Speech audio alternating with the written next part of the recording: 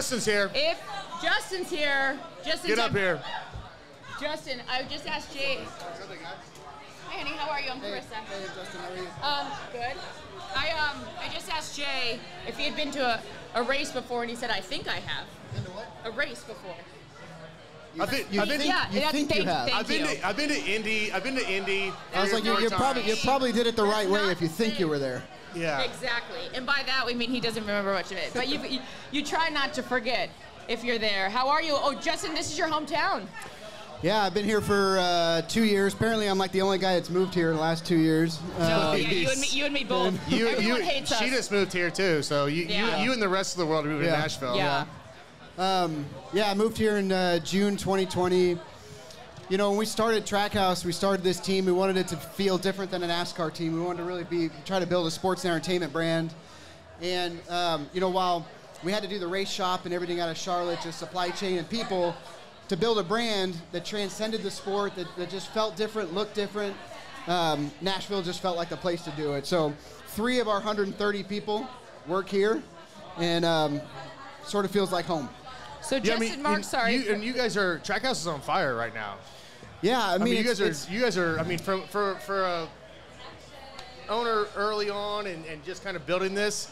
I mean, you guys are just. I mean, you're winning races, you're placing, you're doing all the things. Well, I mean, what I tell people is, it's not a surprise that we're winning, because I wouldn't have made the investment and took on this project and the stress and everything like that to build anything less than what I felt really could be a winning organization. It's just happened so fast. I mean, last year was our first year, but it was, we were contracted with another team. We were just learning the ropes. A lot of the people that work for the organization weren't actually our people. So this is like our first year being fully autonomous, and our first year on our own as a 2-car team. To win 3 of the first 16 races, yeah, it's pretty wild. Say that again, say it with your chest. But I mean, you were a racer as well, so it's not like you're oblivious to like what it takes and what you're looking for. So like you went into it eyes open and knew, hey, like we need to do it, this, and this is what it takes. Well, I mean, look, we have a new car this year that we've never raced before, and so for the first time in the series history, we're buying all of our parts and pieces from independent vendors. So we can't use engineering or money or like resources quite as much anymore. It's about the people. And you know this, and you'll appreciate this, Jay. Like I said, with this car, we can actually build a sports team. Yeah. We can build a sports team where we get good people and we really invest in the culture and we have each other's backs and we get people motivated and excited and have that fighting spirit and feel like we're going as a real team. Yeah. We can have success that way, and that's what this car has allowed us to do. Oh, I mean, that's like anything else. Everyone has the same motivation, same goal, going to the same thing. Leadership's on point. And Chrissy, you can probably talk to this of being at Fox. Like, I mean, that's probably why you stayed so long. I mean, there's a lot of. I've worked every place but CBS and like NBC a little bit. But I always end up back at Fox because it's a culture and it's family, and they let you be you. And if you can authentically be you, and again, to your point, in any organization you played for. If you can do that, then that takes out a lot of the stressors, right? So for those, you walk into a room and you pitch TrackHouse, how are you pitching that? Yeah, that's a great question. What we're trying to do is be the first race team that, we're the only race team in NASCAR that the name of it isn't related to the owner. Yeah. And so what we're doing is we're building a brand, right? So what I say is that we're storytellers. We're telling great stories. Daniel Suarez, the driver of the 99, Mexican kid, moves to America, doesn't speak the language, with a dream of being a NASCAR driver. That's one favorite to win this race too. Yep. Him and Kurt. And Ross Chastain, 8th generation watermelon farmer from Florida, bootstrapped it, just tried, and so. What I say is that we're a movement. Like we're a brand and we're a movement and we're storytellers. And what we want to do is we want to compel our partners, our fans, and the sport to really be something that compels the fans, like that excites the fans, and really try to build a fan base like a sports team, right? I mean, a lot of these teams are the namesakes of their owners, but there's no team in the sport that's like the Yankees or like the Warriors. We're like when Dallas people come Cowboys. and go, like I'm a Yankees fan or I'm a Patriots fan. Yeah. That's what we're trying to build. Yeah. Well, this is a buzzword. Everyone's at brand. What's your brand? All these different things, right?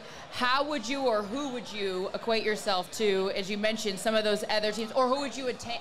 Who are you striving to be? Like, who are those organizations? You named a couple of them, but which organization across all sports sort of align with your guys' philosophy? Well, I mean, I think that I think of us more than sports, right? I mean, like, Pitbull is a partner of our team, and we sponsor Mr. Worldwide. We sponsor Misha Tate in the UFC and James Hahn in the PGA, and we do all these things. So I look at companies like Virgin, I look at companies like Disney, where it's a very strong brand, and they set themselves up to be able to explore all kinds of opportunities. I mean, we've got things in the pipeline here in this market in Nashville to connect the world of racing and Americana and American culture and entertainment and everything. So I look at companies like that more as like, media, content, sports and entertainment type companies. Well, you see guys like Kurt Busch, Ty, and with everyone here, even as an example of being able to have access to these athletes. It's different than other sports, right? And I mean, I worked in hockey, and part of the reason I love the sport is because the guys were so down to earth, unassuming. They could be at a restaurant and someone would be like, oh, I don't even know that's Sidney Crosby, right? So when you get guys in this sport that are so willing to market the sport and push the sport, it's got to make your job a little bit easier.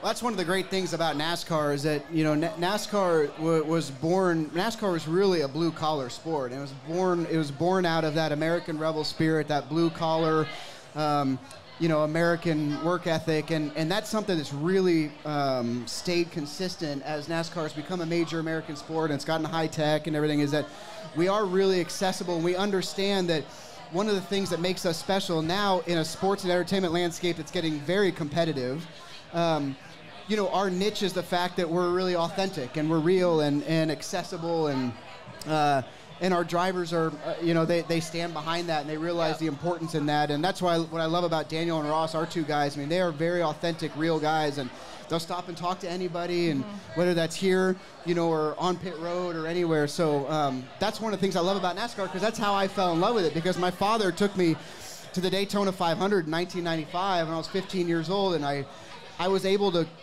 talk to my heroes. Some damn kid that whatever walking around, and that stuck awesome.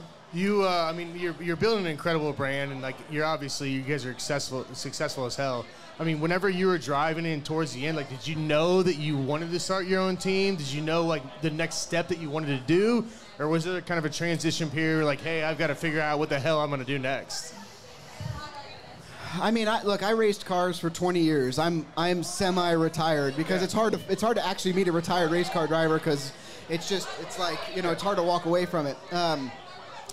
I considered myself after a 20-year career as being a good race car driver, not a great race car driver. Okay. But my talent got me there, but it didn't get me to the point that like I really dreamt of, and that was like winning at the top level. Winning a Daytona 500. So when I got to be 36, 37 years old, I had to look myself in the mirror and ask myself, look, that dream is still very alive, but am I going to do it as a race car driver? Well, not at this age, and I haven't accomplished it yet. So what do I need to do to try to achieve that dream? And that personally was the genesis of TrackHouse. I was like, I got to get out of the car, and I got to do this on the business side, because I was always just better at that than I was at the driving side. So I checked some good boxes. I won some good races. I got to race in a Daytona 500. I got to win a NASCAR race.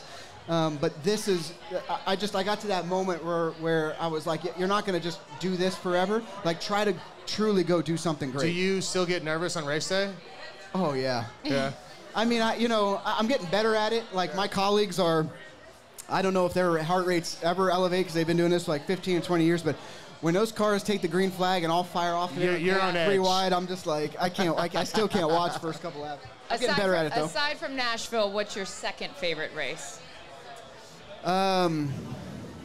It's just so hard to beat the magic of the Daytona 500. Yeah. It's just, when you drive in that place in February, on race more, so I raced in one Daytona 500, and a good friend of mine said, when you wake up on Sunday morning of the Daytona 500, 9 o'clock in the morning, 8:30 in the morning, race doesn't start till 3. It's going to be quiet. All you're going to hear is some generators, you're going to see some seagulls. No one's in the grandstands yet. Just walk around and soak it in, which I did. I took my golf cart and I drove around the infield. Everybody's waking up or whatever, and I just took in there's a gravity in the air in that moment where you're like, this is the summit of our sport. This is the pinnacle of our sport. Because 4 hours later, we're doing media. There's 250,000 people there. It's madness. The Daytona 500 is just on another level. That's awesome. Yeah. Thank you so much. Congratulations on all your success on and off the track, and your ability to recognize when it's better to walk away and then advance. I mean, I make a living talking to guys that played and are like, all right, we're done, and then keep it moving.